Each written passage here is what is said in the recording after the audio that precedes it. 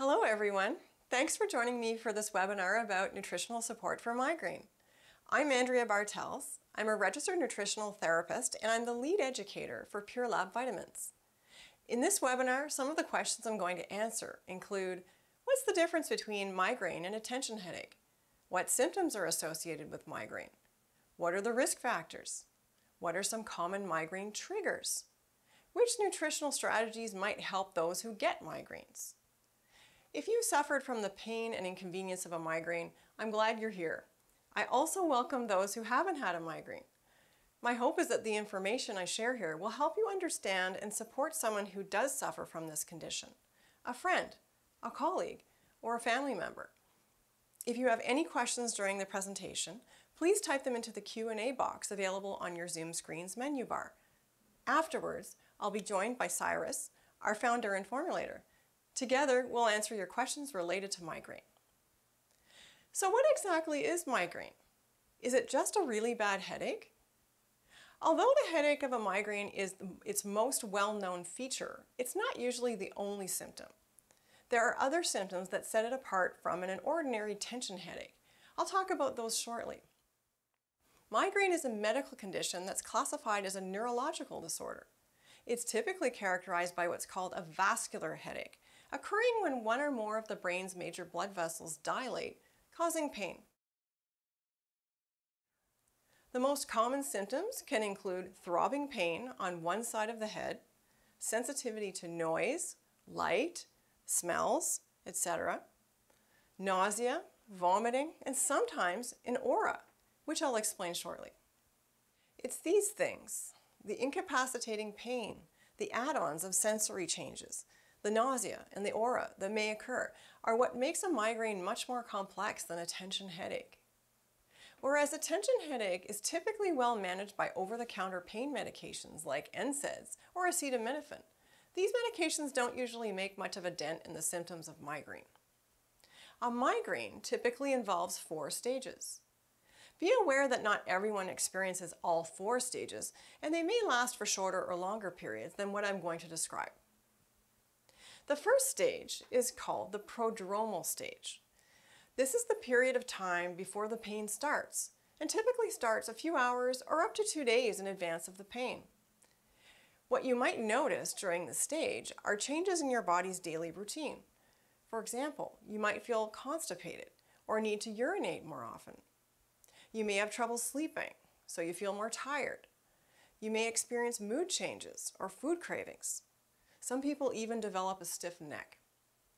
If you're new to migraine, then you may not be aware that these are warning signs that can lead up to an attack.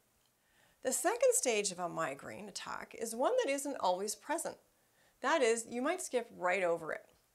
It's the one that only about 30% of migraine sufferers experience. It's known as the aura stage. An aura is characterized by temporary visual disturbance or vision loss. It creates distortion in what a person's looking at. For example, words they're reading may appear to jiggle on the page or the screen. Some images may appear to flash on and off, or even be absent from the visual field. But an aura can even manifest as numbness, a pins and needles sensation, or difficulty speaking. No matter which symptoms, an aura tends to last anywhere from 5 to 60 minutes. The headache phase comes next. It most often lasts 4 hours to 3 days in length. Most migraine sufferers describe it starting with one-sided head pain that may shift or spread to the other side of the head as well. It's a throbbing or pulsating pain that can persist for hours or days. But that's not all. When you have a migraine, everything smells stronger, looks brighter, and sounds louder because of the sensitization of the trigeminal nerve. Essentially, normal inputs of stimuli overwhelm a migraineur in the midst of an attack, making them very irritable. Ask them what you can do to help, and they will probably tell you to leave them alone. I wanted to share how medical researcher David Dodick from the Mayo Clinic describes this sensitivity to those who haven't had a migraine. He says, "A migraineur's brain is like a car with a heightened alarm system that goes off simply because you walked close to it." During the attack phase of migraine, there may also be gastrointestinal symptoms like diarrhea, nausea, or vomiting. I'm sure you can appreciate that makes it even more tiring and debilitating. Thankfully, all of these symptoms subside as you enter the fourth stage, the post-drome phase. The headache and other symptoms have dissipated, but the individual feels tired and drained. They may experience brain fog, an inability to concentrate and complete simple tasks. This recovery phase can last up to 2 days. So you can see that this is a very debilitating condition, especially in individuals who experience this several times per month. Imagine someone with chronic migraine experiences at least 15 headache days per month. Not only are 90% of migraine sufferers unable to work or function normally during an attack, the post-drome phase can delay their ability to get back to normal. What's going on inside the body during a migraine attack? There are several theories that have tried to explain how it happens. I'm going to stick to the ones for which some of the treatments are devised to tackle. First, a mental, emotional, physical, or chemical stressor activates the release of certain neuropeptides from the trigeminal nerve cells. The trigeminal nerve is the largest and most complex of our 12 cranial nerves. It's able to relay sensations of pain and touch from the face, the head, and the jaw to a center inside the brainstem via a neuropeptide called CGRP. That's calcitonin gene-related peptide. When CGRP is released by the trigeminal neurons, it sensitizes the nerves in these areas as well as those that reside next to the network of blood vessels surrounding the brain, producing pain signals. What's interesting is that some scientists believe that migraineurs are more sensitive to CGRP, or that they make more of it than non-migraineurs. But there's more to it. Migraine episodes seem to be preceded by the stacking of blood platelets, the clotting cells within the blood. This platelet aggregation stimulates the release of serotonin. Now, despite the reputation of serotonin as a feel-good neurotransmitter, it's a vasoconstrictor. This isn't necessarily a bad thing, but in the case of migraine, this increase of serotonin leads to the tightening of the cerebral blood vessels. This leads to reduced blood flow to the brain.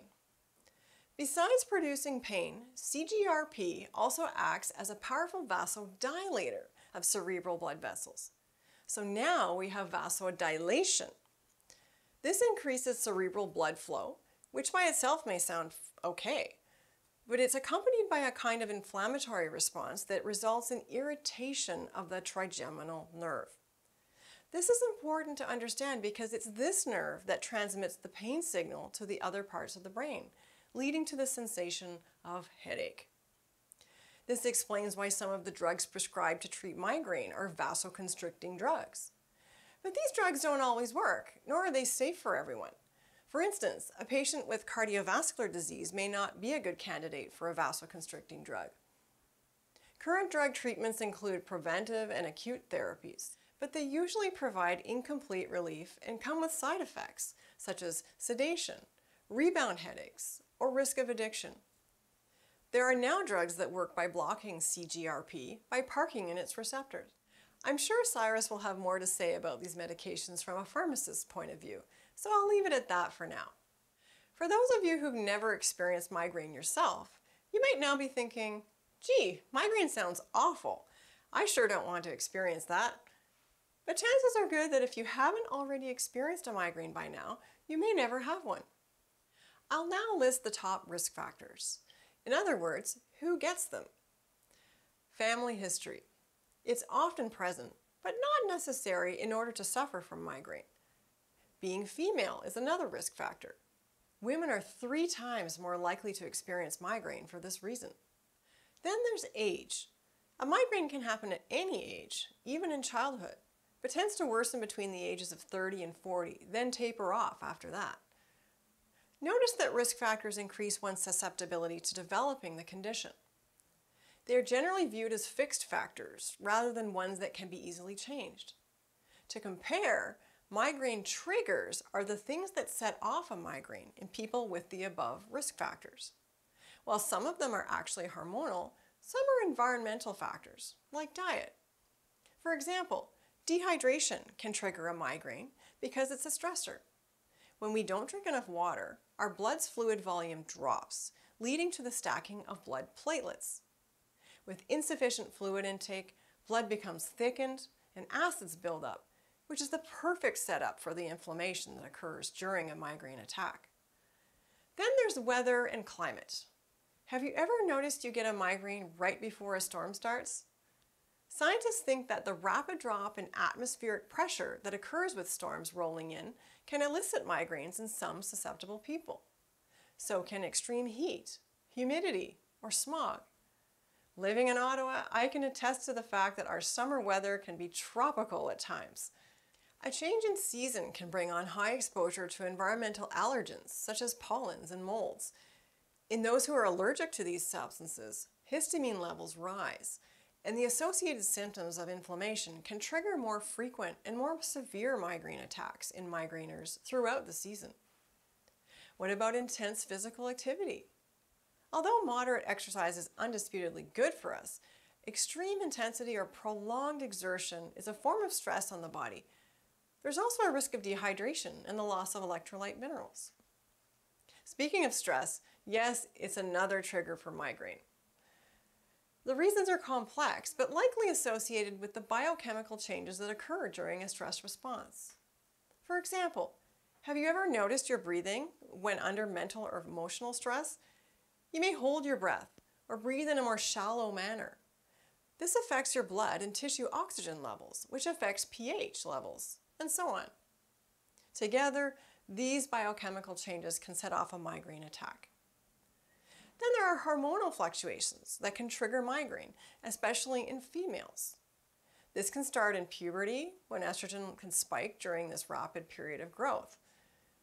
The premenstrual migraine is something that many women have month after month, usually on a predictable day or days in those with regular menstrual cycles. Again, this is occurring when there are rapid changes in the blood levels of sex hormones, which fall before the menstrual period begins. But even women who are nearing the end of their reproductive years can experience a greater frequency or severity of migraine. Thankfully, this often subsides after menopause when the ovaries have retired from making estrogen and progesterone. When it comes to migraine, underlying food sensitivities have been linked to increased incidence. As a nutritionist, one of my roles is to help clients identify and avoid their food triggers for various conditions. But you don't have to have diagnosed food allergies to experience food triggers. For example, consumption of the flavor-enhancing food additive MSG, monosodium glutamate, and the artificial chemical sweetener aspartame have been found to trigger migraine attacks in some people. So can specific artificial colors or flavors. Eating a lot of aged foods and beverages can also be a trigger. I'm talking about wine, beer, kombucha, pickled foods, aged cheeses and cured meats, even overripe bananas and avocados. These last two are perhaps the most surprising offenders, the ones I often find in my nutrition clients' food journals. After all, they're natural, nutrient-dense foods, right? But all of these foods contain high levels of tyramine, a vasoactive amino acid that can trigger spasms in the blood vessels of the brain in susceptible people, triggering migraine. Another migraine trigger is nutritional deficiencies. Many observational and experimental studies have noted an association between vitamin and mineral deficiencies and higher migraine incidence, duration, and/or severity. For example, it's been observed that iron-deficient patients have higher frequency of migraine headache, especially in those who also have a diagnosis of depression or anxiety. So it's important that any migrainer get their ferritin levels tested to find out their iron status. Correcting this problem sometimes makes a huge difference in their well-being. Sometimes it's that simple. Another nutritional imbalance that is associated with migraine is magnesium deficiency. The vast majority of the population is not meeting their recommended daily intake of at least 450 milligrams daily. This isn't just due to food choices, but agricultural reasons. Soils just aren't being replenished with a full spectrum of minerals. Magnesium is essential to over 300 different chemical reactions, so if it's lacking, the body will complain. Magnesium deficiency lowers our pain tolerance, it causes muscle spasms and twitches, and it can raise our blood pressure. That's why we need to address any insufficiency. The good news is many migraine triggers are certainly within our control. We can modify our behavior in order to reduce exposure to our triggers.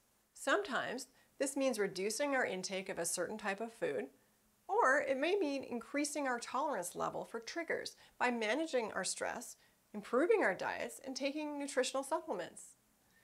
Whenever possible, prevention is preferable to treatment. When it comes to lifestyle, not only does a preventative approach reduce your number of sick days, it improves your quality of life that extends beyond just being migraine-free. So, what are some of the things you can do to reduce your impact of migraine on your life? First, I'll outline the SEEDS approach to migraine prevention. SEEDS is an acronym that stands for sleep, exercise, eat, diary, and stress. S is for sleep. Maintaining a regular sleep schedule is important. That's because changes in our circadian rhythm, our sleep-wake cycle, can be a trigger for migraine. E is for exercise. Moderate movement alleviates stress. Remember, faster and more intense is counterproductive here. Start with increasing your frequency of physical activity and slowly increase duration and intensity if appropriate for you. Remember to keep hydrated during exercise too. The other E is for eat. Eating regular meals as opposed to skipping meals seems to reduce chances of triggering an attack. That's pretty general advice, so I have some things to add to this section.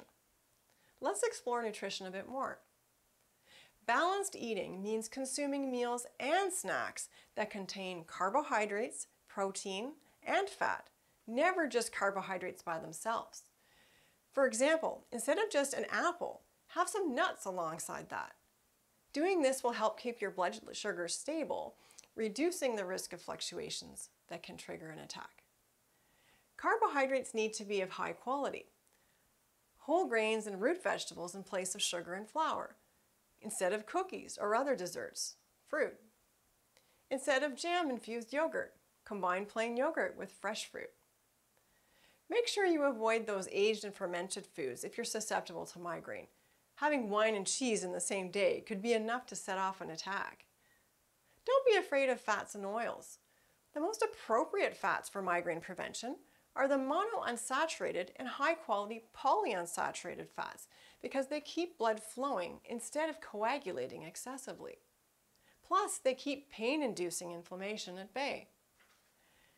Choose olive oil and avocado oil for use in food preparation, always in dark glass bottles.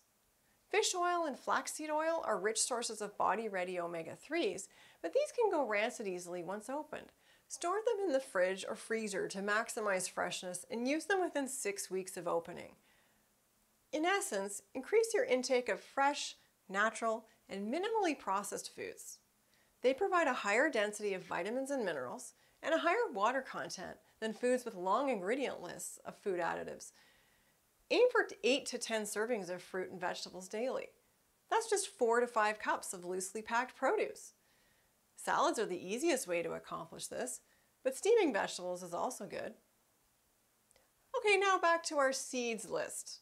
The D in SEEDS stands for diary. If you find your migraines unpredictable, start keeping a dated journal of the details of your days. Your journal notes should include not just what you ate, but who prepared it. For example, was it a restaurant or takeout meal? Or did you prepare it from scratch? If your migraines only occur after eating prepared food, a food additive may be your main trigger. Your diary should also include details like type and duration of exercise, fluid intake, sleep notes, as well as mood and stress level. Females should also include their menstrual cycle, since hormonal changes are often a trigger. There are apps out there to track these things quickly and easily. What you're aiming to do here is to create a set of data and look for patterns within it that will help you predict your migraines and take appropriate measures that could help you reduce migraine incidence, severity, and duration. The last letter in SEEDS stands for stress. That's stress management. Some stress is unavoidable, but learning healthy coping mechanisms can change our perception of stress. Alcohol will not be a good choice here for many reasons. Instead, Consider practicing guided meditation, deep breathing, and relaxation techniques. These improve oxygenation of the brain and increase the feel-good, relaxing neurotransmitters. Alternatively, you could do anything that makes you feel relaxed and happy. Take a bath, listen to music you like, or indulge in your favorite feel-good movie. So that's the SEEDS approach to migraine prevention, with a few extra bells and whistles that can really make a difference. To recap, the goals are to improve sleep, exercise, eat well, keep a diary, and reduce stress. Now let's talk about nutritional supplementation to support migraine. Today's farming practices and busy lifestyles means that diet alone rarely supplies consistent, absorbable amounts of micronutrients, like vitamins and minerals. That's why supplementation can be a really useful complement to any migrainer's daily routine. I'm going to outline the nutrients most influential to migraine. Then I'll talk about what Pure Lab offers in the way of nutritional support. The most essential supplement in migraine prevention is magnesium. There's strong evidence that magnesium deficiency is much more prevalent in migraine sufferers than in healthy individuals. Actually, 50 to 60% of migraine sufferers are deficient in this mineral. It's been used extensively in migraine prevention and in treatment. But why does it help? It all has to do with pain receptors on our neurons. If you watched Cyrus's natural pain management webinar, you learned all about this. But let me recap briefly for those who are new to the subject. Normally, calcium has to pass through the so-called NMDA receptor channel to trigger a nerve impulse, which is sensed as pain. But magnesium, when available, is able to sit there and disallow easy passage of the calcium.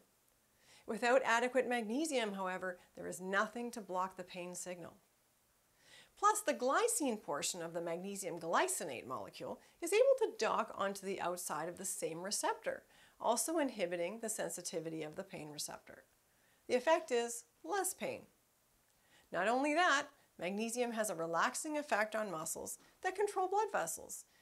That is, it can decrease the risk of spasms caused by vasodilation and vasoconstriction. Our observations over the past 20 years, mine as a clinical nutritionist and Cyrus's as a pharmacist, is that with proper dosing, about 60% of migraineurs who use Pure Lab's magnesium glycinate have become migraine-free, while the other 40% at least improve. Our formula has had such a dramatic impact on those who take it that we see no reason to change it. That's why we've been using the same formula for our magnesium glycinate since 2002. Now, what else is special about Pure Lab's magnesium glycinate? You've probably seen a wide array of natural health products that contain magnesium, but they're not all equal in their health benefits. Reports of unwanted side effects like bloating, gas, and loose stool with the use of pure magnesium oxide supplements are common. This is because only a small amount of the magnesium of lesser quality is absorbed from the gut into the blood, and the unabsorbed portion is left in the bowel, whether you need it or not, causing loose stools. With this in mind, it becomes obvious that Pure Lab's magnesium glycinate is a better option. Each magnesium atom within magnesium glycinate is bound to 2 molecules of the amino acid L-glycine to aid its absorption. Our unique formulation combines a special ratio of reactive magnesium glycinate with a magnesium oxide glycine dry chelate blend. It's this combination of features that dramatically improves the absorption of our magnesium compared to straight magnesium oxide. So while other companies may use more magnesium oxide in their formulation to boast a higher dose capsule, their formulas are more likely to cause unwanted side effects. Why glycine? L-glycine is the smallest amino acid and quite essential to human health. It has a relaxing effect on the nervous system, and it has anti-inflammatory properties too. It's also one of the 3 building blocks of glutathione, making magnesium glycinate a great choice for supporting a variety of nervous system afflictions, including chronic pain. Our magnesium glycinate is also available as a powder. 1 rounded scoop or 1/4 teaspoon of our Pure Lab magnesium glycinate powder has 165 milligrams of magnesium, matching the dose available in 1 capsule. The powder is ideal for making nutritious blender drinks and is also free of any added sweeteners or flavors. How much magnesium should you take? Here are some dosing guidelines. As directed on our label of Pure Lab magnesium glycinate, We recommend taking 3 capsules per day. This is a maintenance dose, not a treatment dose. Instead, I'm talking about taking magnesium daily with the goal of reducing the incidence and severity of migraine occurrence in the first place. Now, some of you might have heard of the magnesium bowel tolerance protocol, which we developed with the pain clinic at CHIO years ago. This protocol should be considered when consulting with an ND or a nutritionist. Most NDs in Ottawa already have our protocol anyway. If not, they can contact us. These practitioners can follow your progress and take your whole health into consideration. They will also review your dietary intake and suggest modifications that reduce the risk of migraine. The second type of research-supported supplementation that's particularly beneficial for migraine management is B vitamins.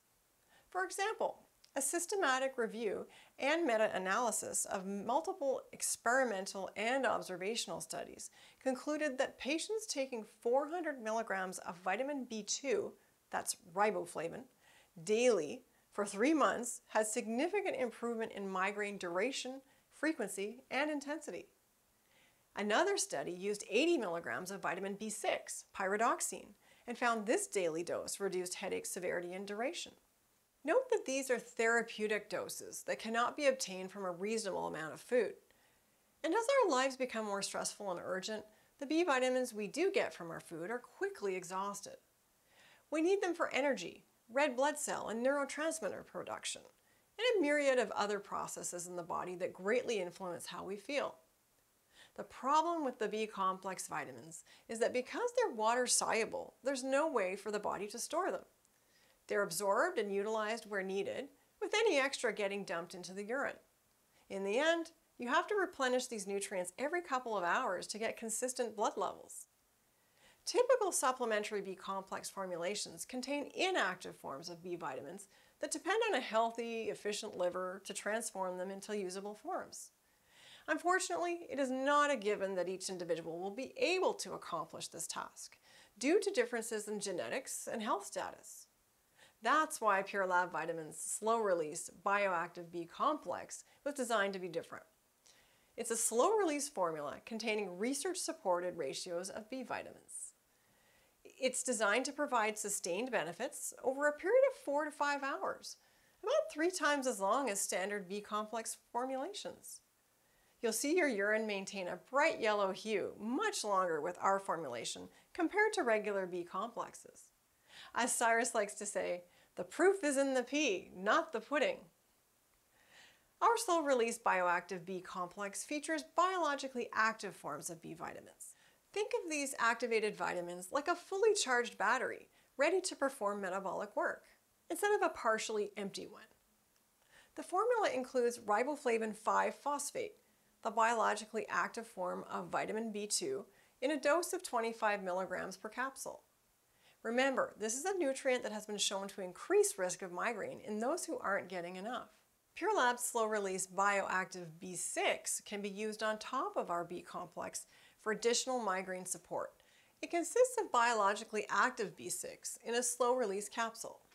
Each dose contains 50 milligrams of pyridoxal 5-phosphate, the biologically active form of vitamin B6. It's also a safer form of vitamin B6 to use at higher doses compared to pyridoxine hydrochloride, which is the form found in most B complexes and multivitamins. What you may notice when you're getting enough B6 is better dream recall, so watch for that. The next supplement I want to discuss is iron. For those whose migraines are occurring in part due to low iron levels, it's important to replenish iron in a way that doesn't create unpleasant side effects. The way to do that is to use an iron supplement with greater absorption. Pure Lab's carbonyl iron was designed with maximum absorption and better bowel tolerance in mind.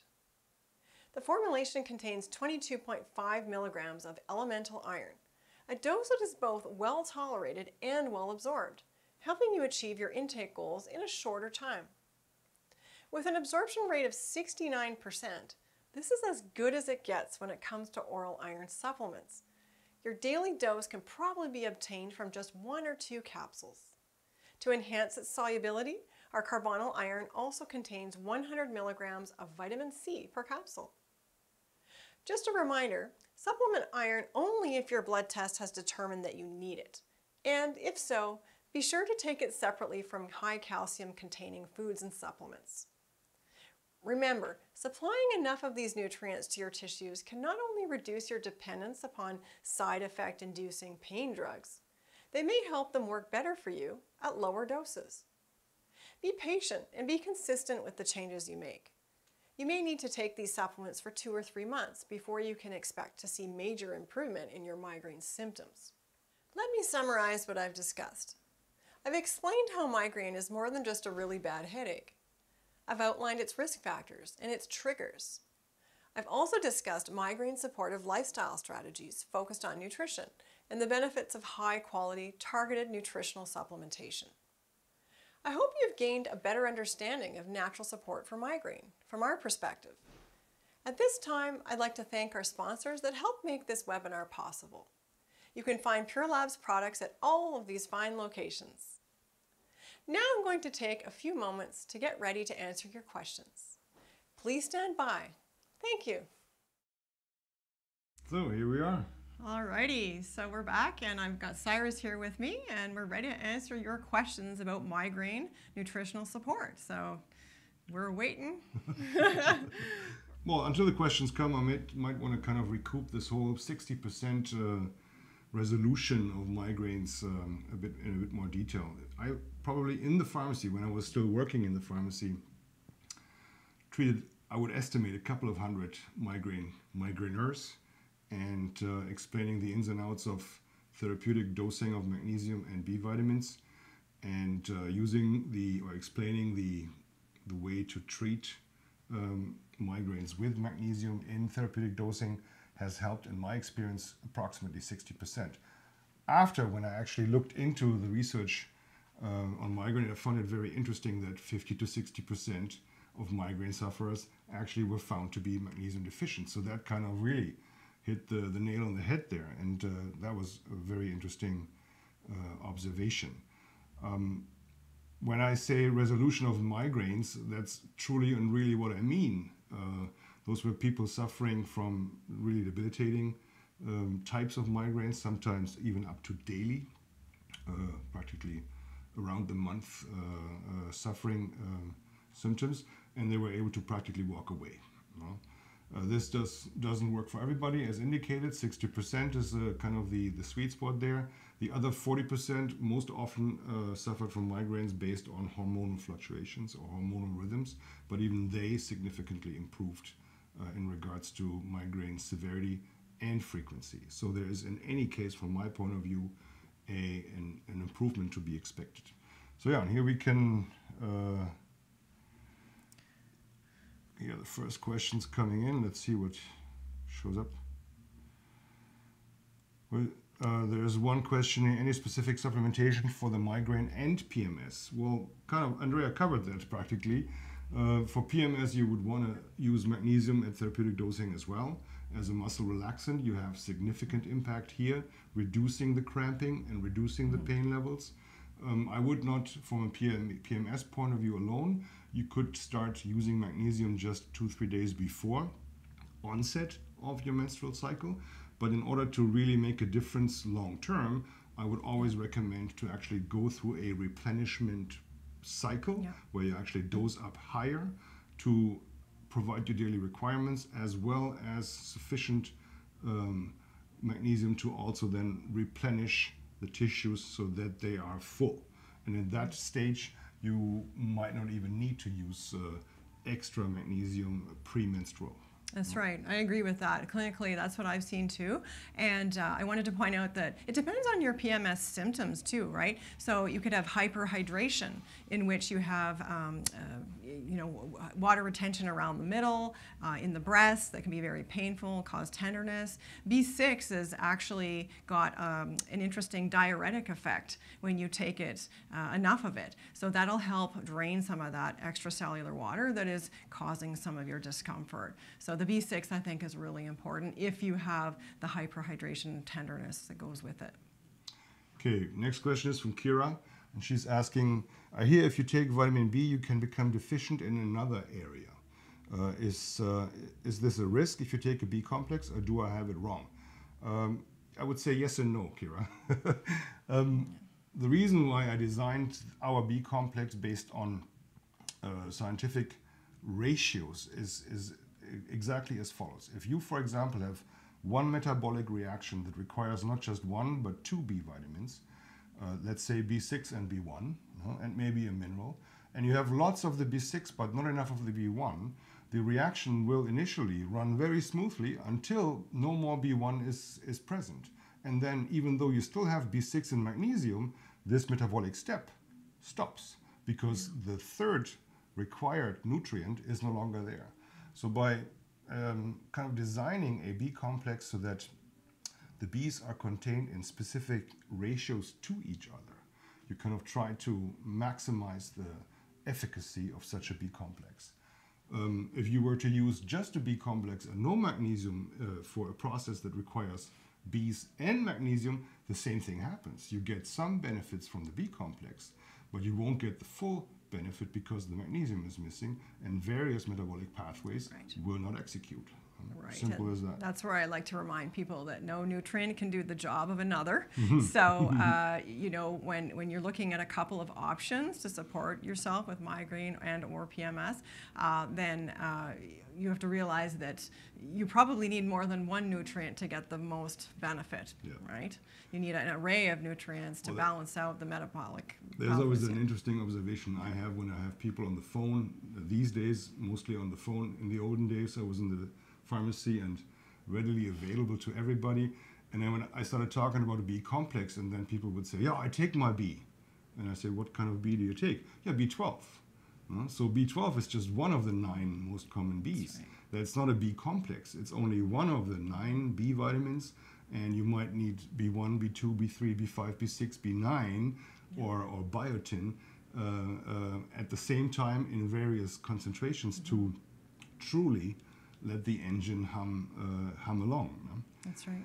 Here's an interesting question from Lisa. She says, are general physicians supportive of having blood work done to check our iron, mineral, and vitamin levels? Generally, no. Can I just make an appointment and get the lab requisition? That depends on the physician you're dealing with. Usually, physicians have no problems checking your ferritin levels, your iron levels. They are familiar with that.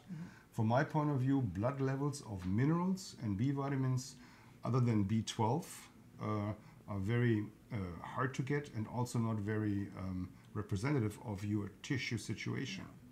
Especially minerals. You can measure your magnesium plasma level or even your red blood cell magnesium level, which is the concentration of magnesium in circulation. But you have to keep one thing in mind. Our body is a closed vessel, and whenever a key nutrient is needed, the tissues are very quick to sacrifice their supplies to make sure that some of the key organs in our body, this one up here, this one here, and a couple of others, get what they need. Because you can imagine, if the muscle would just hold on to its magnesium because it doesn't want to let it go, it will only be a short while until the heart stops beating, and then the muscle has no benefits from that. So the tissues have various, or their requirements have various priorities, and the body organizes these very strictly. So muscle tissues in the skeleton, in the body, have practically zero priority. They sacrifice whatever they have to make sure brain, heart, lungs, and all the other key organs get their requirements to make sure we don't die.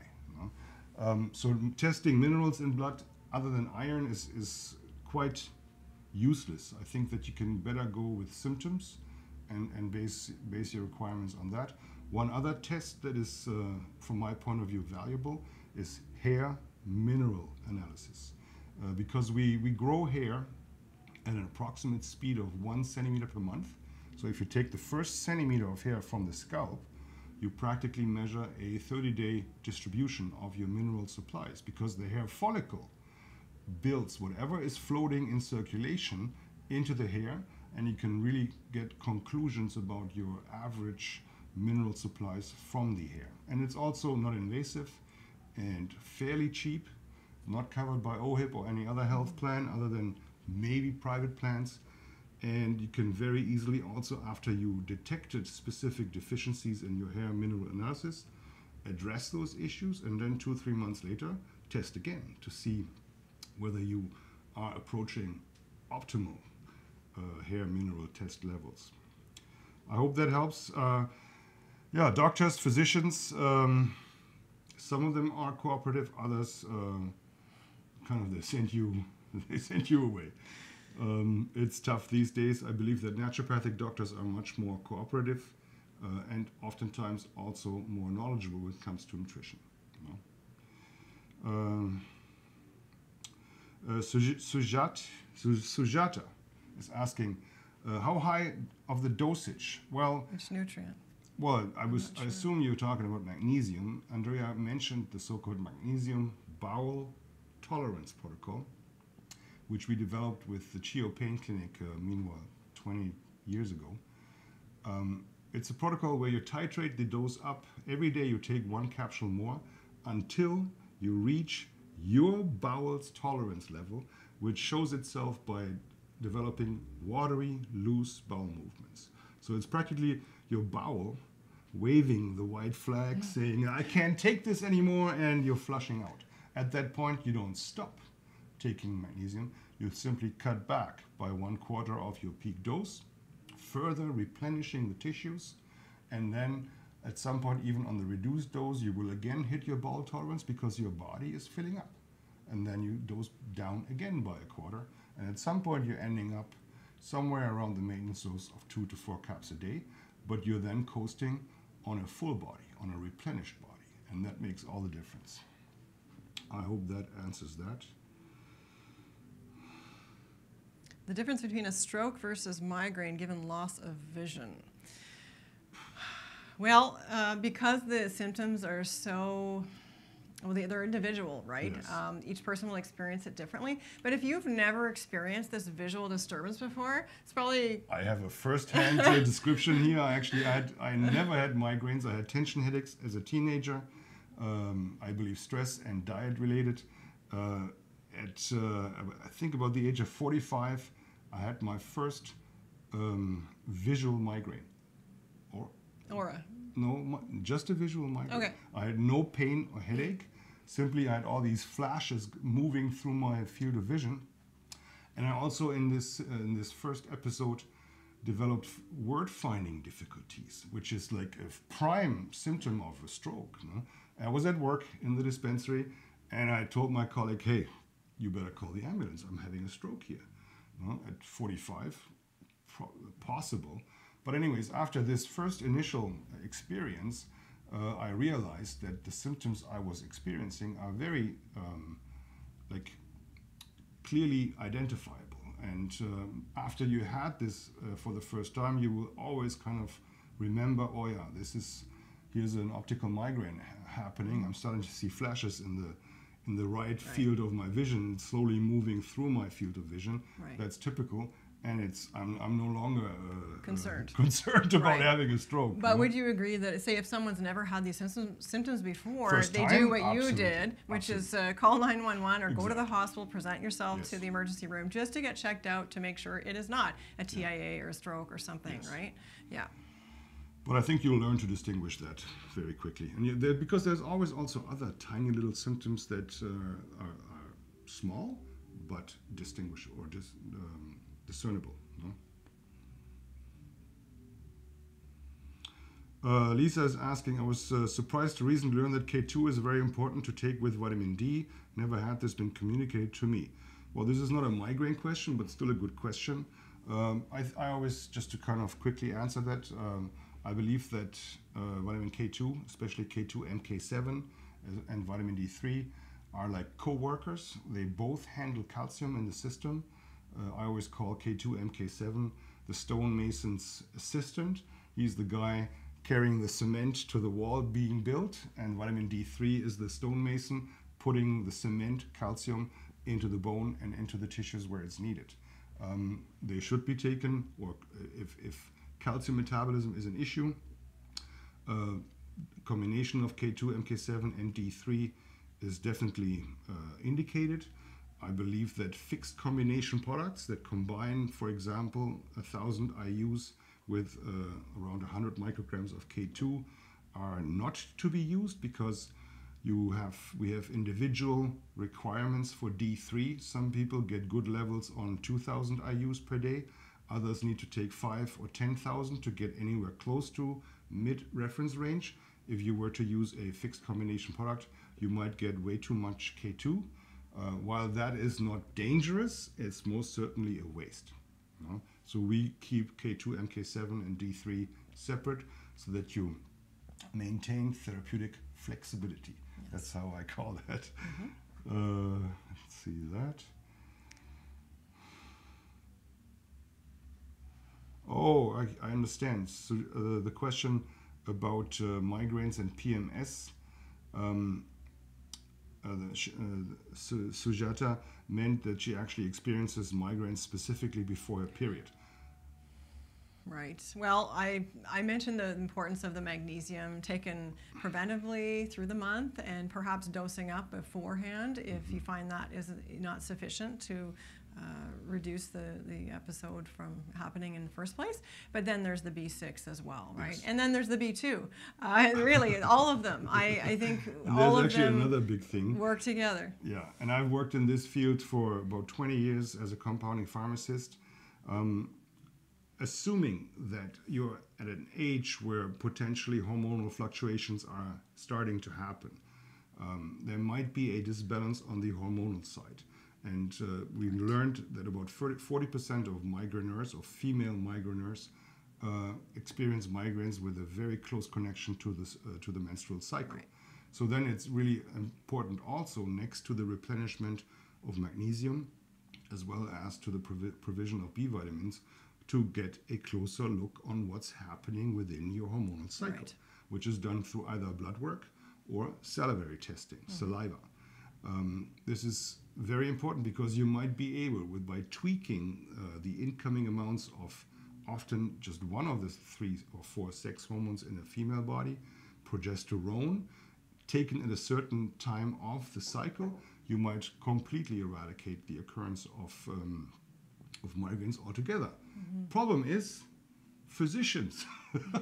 Problem is to find a physician today that actually does hormone replacement therapy. I believe in Ontario, naturopathic doctors have limited prescribing rights. They can also test salivary or blood levels of sex hormones, progesterone, estrogens. There's 3 of the estrogens, and also testosterone, and then kind of draw the picture of what's actually going on within the menstrual cycle of the person that experiences not just PMS but also migraines at a specific time of the cycle. And then you can use hormone replacement therapy, which is where we normally use 1 or 2 or 3 of the affected hormones in cream form on the skin, absorbed through the skin, to tweak your personal levels into a more optimum range. And with that, you achieve oftentimes very good results. Problem is, you got to find a physician that does that. One way of finding out about who does HRT in your city is to actually go to the best compounding pharmacy in your town and ask the pharmacist, who here is the best hormone prescriber? And then you get a name, because they get the prescriptions from the practice, from the clinic, whether it's a medical doctor or a naturopathic doctor. And then you can make an appointment and get assessed. I think that's for anybody who suspects that there is a clear, that the migraines are coming on in a very clear, defined cycle. That's definitely a strong recommendation here. May I comment on the next question Sure. I saw there, which is, should we add anything else if migraines are triggered by EMFs? That's electromagnetic frequencies. So it's true, I've noticed, I've had clients in the past who are very sensitive to electromagnetic radiation. And while I've never seen a client that had a direct impact from like a migraine triggered by EMF, it can cause a lot of discomfort, right, and fatigue and generalized just malaise. And so while I don't know exactly an item or a substance that can be taken that would do the work of what you're looking for EMFs, I'd consider if these nutrients are not doing enough after 3 months of use in therapeutic doses, the magnesium, the B complex with extra B6 and B2, preferably in the biologically active form. Your iron has been checked and improved if necessary. If that isn't cutting it, then lifestyle measures, limiting your exposure. And also there are some botanicals that could be used, right? We have feverfew, which is also known as grand chamomile. It's a plant that has a unique property of controlling those cerebrovascular spasms in the head, which of course involve that vasoconstriction and vasodilation I was talking about. So helping minimize those spasms and used preventively, regularly, every day at the same time, like clockwork, that has been shown to be very beneficial. Just make sure that if you haven't tried feverfew, that it's a standardized extract, and it's about 0.2 to 0.4% of the active ingredient, and that would be the parthenolides. So check carefully on labels for that. You'll get a more consistent result when you use something standardized. One other thing to consider is obviously you will not be able to alter the presence of Wi-Fi at your workplace, in public or anywhere, but you could certainly at home reduce the exposure by not using Wi-Fi but Ethernet network instead. True. If you're living in an apartment building with like 7 or 10 or 25 routers around you, there's no avoiding that. You would practically have to move out. I have a couple of interesting clients, actually an old couple in British Columbia that moved into a beautiful area in the Okanagan and then found out that they were the husband was extremely sensitive towards electromagnetic waves, and they even went so far to tell the BC Hydro to not install a digital Wi-Fi electrical meter, which meanwhile everybody has, because they also emit radiation, Wi-Fi.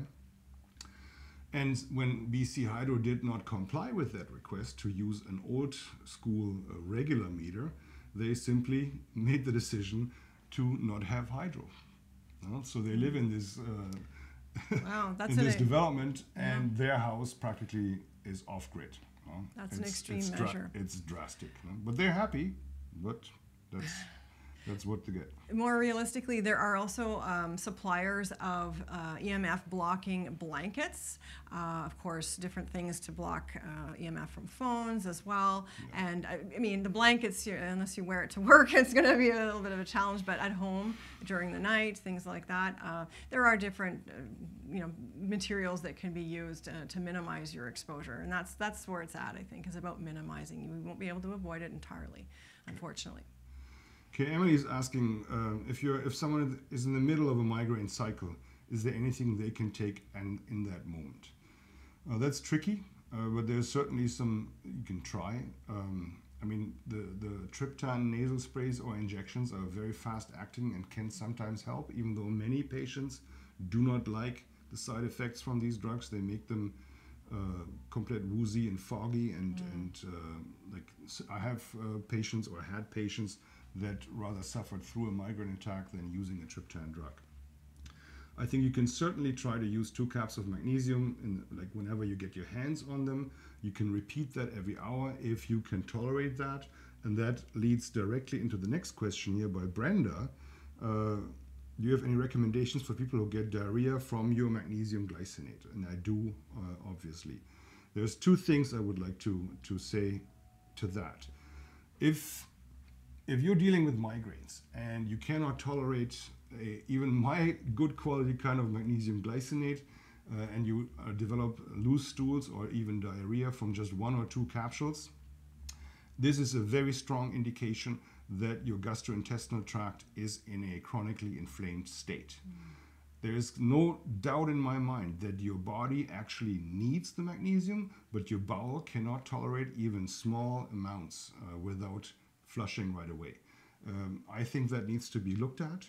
There is a variety of tests, symptomatic as well as blood tests, that can be done to see whether you suffer from a variety of potential food sensitivities, which would put your bowel into a chronically inflamed state.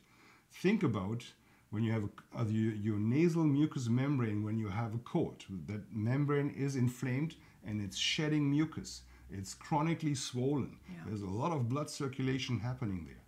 The same tube goes all the way down and is practically a similar kind of mucous membrane. And if you are dealing with a so far not diagnosed food sensitivity, you can imagine that the mucous membrane lining of your bowels is just as swollen, shedding mucus and inflamed as your nose when you have a cold. Right.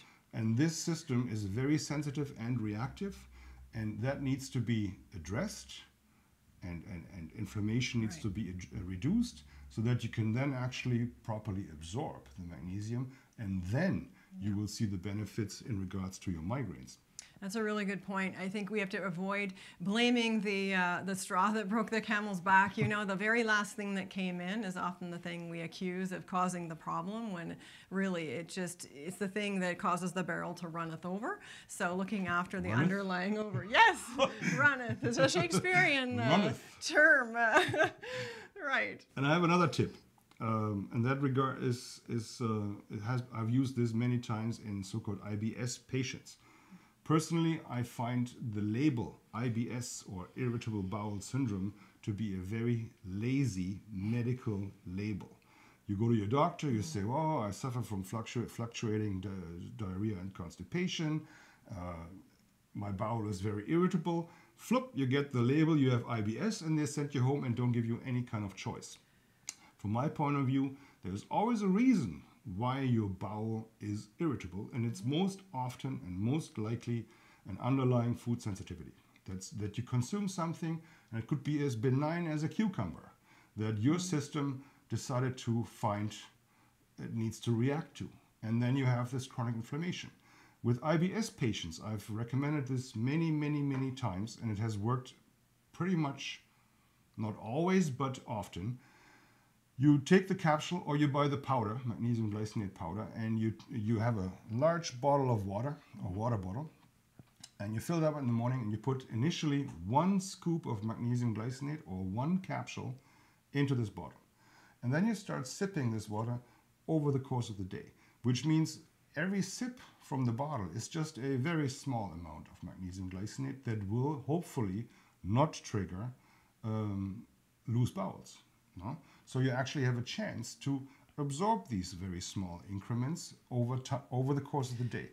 And you do that for a day or two, and then you take 2 scoops and put them in the bottle, and keep doing it the same way. As long as you finish the bottle, you've consumed first 1, later 2 capsules without experiencing this reactiveness from your bowels. No? That's and right. then you're slowly benefiting from that. And finally, sorry, I always have more to say.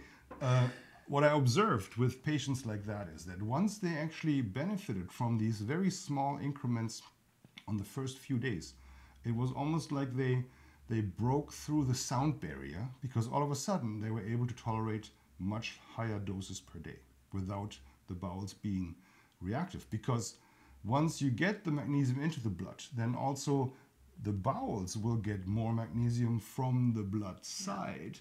And they can kind of start functioning better. There's more peristalsis happening, more activity, more blood circulation maybe even. And with that, this chronic inflammatory state goes down a little bit. But if there is a food sensitivity underlying, magnesium alone will not fix that. You need to investigate and then change diet for some time to fix the inflammation. I was simply going to add to an analogy to what you were saying about using the small doses and how that is less likely to cause any side effects like the loose stool. I think of it like the gentle rain, a soaker hose in your garden, right? You know that the garden soil will absorb the moisture more readily than a downpour when it all goes running off, right? You've seen that happen before. The rain just runs right off and it doesn't soak in. Yeah. So that's because you've used a high dose, right? It's too much. So using that small dose is going to be more effective and less likely to cause those side effects. Cool. Here's a question from Anonymous. He or she says, "Great webinar. How do you know from blood work if you need B complex or not?" blood tests only include B12. There is a test where you can actually measure that. What about homocysteine checking, though? Well, yeah, you can then test for certain things where you know that B vitamins are involved in the metabolism of the blood marker. And then if the blood marker is high, you know you need B12, B6, B3. But that's more complex testing, and no physician that I know is executing that properly. You have to ask. You need to ask them for a homocysteine test, and you'll pay for it. I don't think it's covered by OHIP. Yeah, but then they wouldn't even make the connection to a B vitamin. They just say, hey, your homocysteine is too high. Actually, I think there's substantial literature out there that I hope that they have seen. You can read, but the physician, I don't know. Some physicians. If you get a good one, yeah. I once had a client tell me that their cardiologist, upon telling them that they were seeing a nutritionist who asked them to be checked, have their homocysteine levels checked, that the cardiologist was impressed that the nutritionist knew enough to ask that. So I took that as a compliment, not an insult, and so. But I mean, homocysteine also then would refer to B12, right? Which you can also test directly in plasma. Yes, you can. You can't test the others, or not efficiently. Right. So can we just clarify for those who don't know, homocysteine, it's something you don't want to become elevated in your blood, because that is a risk factor for heart attack and stroke, okay? And the nutrients that keep homocysteine from rising are B2, B6, folic acid, and B12. along with methionine, right? Yeah, methionine, betaine. Yeah. But that's practically a B complex, right? Right, so there it is. So you might as well take it, And then one other thing to B complex, B vitamins are water soluble. They flush through us. That means they do not build up, they do not become toxic. There's only one B that has a research-based, an intrinsic risk that you could overdose, and that's B6. But in order to reach toxic levels of B6, you would have to use my B complex at 10 caps a day, ongoing for at least 2, 3, 4 weeks, which is mega overdose. You will never get to that. Yeah. So from my point of view, with the state of our diet today, with what we kind of get from vegetables and crops from diet alone, there is no reason not to use a B complex, period. Right. Maybe just one little connection, because I always like to throw these little images in. If we agree that our soils are mineral deficient, that has another consequence for the crops we grow on these soils as well, because a plant doesn't just have B vitamins in it, it has to make them. It uses enzymes and a variety of metabolic pathways to build B1 or B6 or B9 or B12. If this plant grows on soils that doesn't provide the minerals that the plant needs to make B6, then the plant will not make B6. Even though if you read up that this crop is usually high in B6, if that crop that you eat today grew on a mineral deficient soil, it won't have any B6 in it. So it's false information and false belief that you can get adequate or therapeutic levels of nutrients from diet. Even if you look at like which crops contain high potassium, for example. You always get the recommendation, drink orange juice or eat a banana. And that used to be true maybe in the 1950s. But today, we grow bananas in monocultures in countries that do nothing but producing bananas. So the soils of these banana monocultures has not a speck of potassium left in it. Rain doesn't bring it back onto the soil. And if the farmer isn't buying a multi-mineral or a specific potassium fertilizer and puts that back onto the soil, there is no potassium in those bananas. Even though the literature says banana is a good source of potassium. I hope that makes sense to you. Exactly. To me, it does. And so it's regional too, right? How can we say that bananas are high in potassium when they're grown in so many different countries and different soils, whatever? So agreed.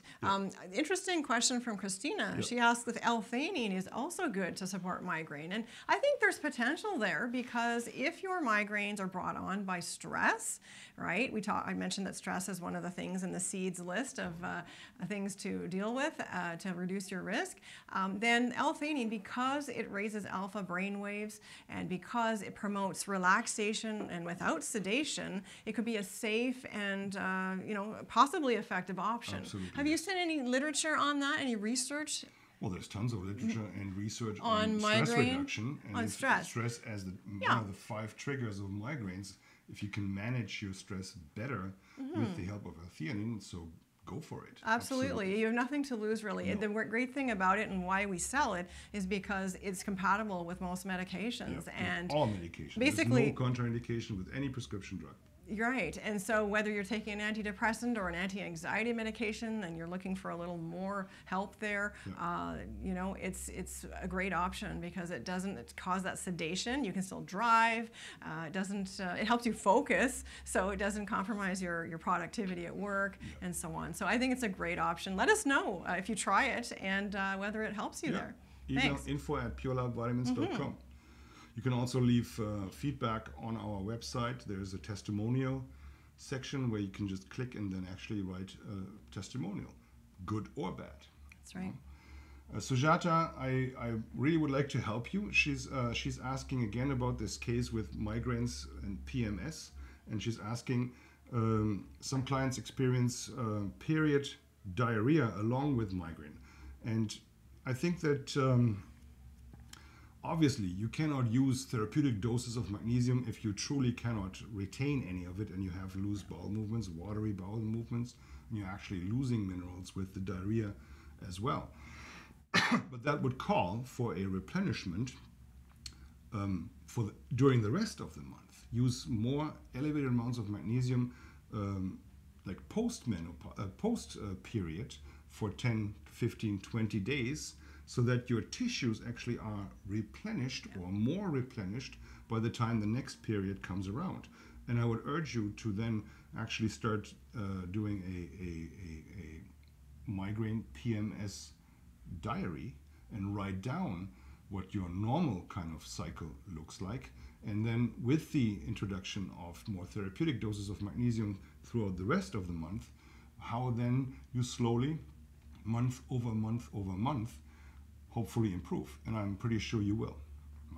So yeah, bowel tolerance means to the point where your bowels reaches its tolerance, not beyond. You shouldn't be suffering from watery diarrhea for the whole month. You have to titrate to that point, then cut back a little bit, continue at a fairly high dose until you reach again bowel tolerance, dose down again, and then find your maintenance dose and coast with that.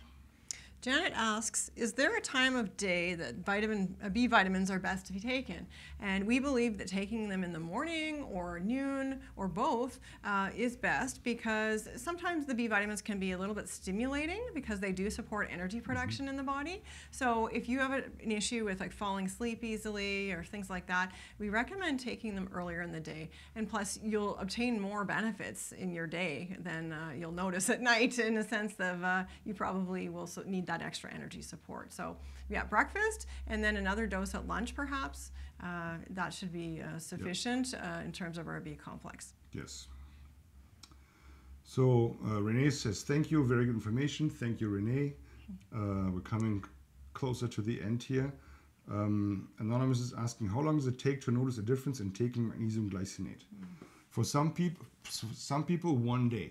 They already notice a difference the next day, that pain levels are dropping, that muscles are looser, they sleep better. Restless leg patients, for example, I hear it mostly from the spouses. They said, oh my God, he didn't kick me last night, or she didn't kick me last night. Yes. So I think somebody who is deficient, and we know that a very high percentage of the population is, we learned about magnesium sufferers, that about 60% of them are deficient. In the general population, there are studies talking about 80% of the North American population actually being deficient. So you can imagine, if you put a specific kind of fuel into a tank that was previously empty, all of a sudden the engine starts running. So for some people, results can be felt. Yeah, very dramatic. Within very short time. That's Others need a little bit longer. And then here's the last question. Oh, there's more coming. Is there a certain time to start dosage at night for magnesium glycinate? I always say when it comes to sleep patterns, if you have troubles falling asleep, you should take the magnesium bedtime dose about an hour before your lights go out. Yeah. If you normally go to sleep at 11, you would take the magnesium glycinate 2 or 3 capsules an hour before. And that's because then your blood levels are fully there by the time you actually switch off and you can relax and go to sleep. For somebody who has trouble staying asleep, I would take it as late as possible, practically with the magnesium right at your night table, and then take it. That's right. If sleep is an issue, you would want to maybe consider using slow-release L-theanine at the same time, and in equal form. If you have troubles falling asleep, you take your 2 capsules of magnesium glycinate and your 1 or 2 caps of L-theanine slow-release an hour before lights out. If you have trouble staying asleep, you take both right at lights out. But then you start titrating up if you wanted to do this replenishment protocol. That means the next day you take 1 in the morning, 2 at night. The day after you take 1 in the morning, 1 at lunch, 2 at night. And then you take 2, 1, 1, 2. Then 2, 2, 2. Then 2, 2, 3. Then 3, 2, 3. And so forth until you reach your bowel tolerance. And let me give you a bit of insight here. The average chronic pain patient can tolerate 12 to 16 capsules per day before they get too loose. No? And that shows you that these bodies are sucking it up like a sponge. No? Before then, at some point, more of the dose affects the bowel, triggering loose stools. No? That's it's very common. There's a medication question for you. Terry is asking whether magnesium can interfere with any medication. There's a few. Birth control, because if you reach bowel tolerance and get loose, you might not absorb your birth control pill properly, and you're experiencing the risk of unwanted pregnancy.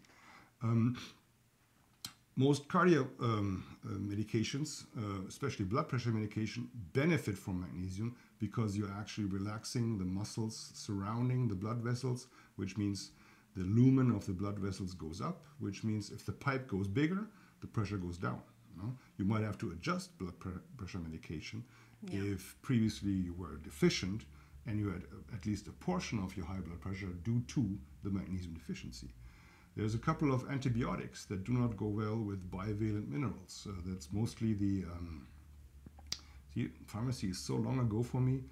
The quinolones, like ciprofloxacin, Zithromax, and levofloxacin, the floxoxacins. They don't go well with magnesium as well. And that's practically it. You can also very easily Google magnesium drug interactions and you get the full list. To my knowledge, there's not a single migraine medication that interferes with magnesium or vice versa. Great. Yeah, well, that was it. There's no more questions here. I hope this was of value to you. I think Andrea did an amazing job with the presentation. You can always also send questions to info@purelabvitamins.com or Andrea@purelabvitamins.com if you have nutrition-related questions. Yes. And you can leave feedback on our website or at info@purelabvitamins.com. And there's now a slew of people saying thank you. Kira says this was very informative. Thank you. Thank you, Kira, for being here. And I think we'll send you guys into your evening. Hopefully not too smoky out there. Actually, I still have a good number of people here. I wanted to point out one other thing close to my heart, and that's a political thing. We're currently facing changes in the politics surrounding supplements and the potential availability of supplements for Canadian people. The government is trying to pass a bill, C-47, which I believe will have a huge impact on at least the pricing of supplements moving forward, but potentially also a huge impact on availability? Well, not necessarily availability, but therapeutic usage of supplements. I dare to say that if this bill passes, not maybe right away, but an event like this, where I and Andrea stand here talking about the value and the application of supplements and nutrients might become a thing of the past. So I would encourage you to read up on Bill C-47. And there's all kinds of things in circulation already, good and bad videos. Some are really doomsday, others are more level-headed. But I believe that on the whole, this proposed bill is going to become a problem for Canadians, short to mid-term.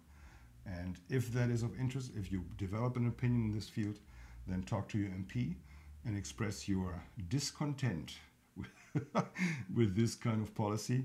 My MP got my discontent already. Okay, I think we'll take it to an end here. Have a nice evening. Thank you all for joining and for your interest. See you next time, hopefully, if the bill doesn't prevent us from providing this kind of information. Thank you. Thank you. Take care.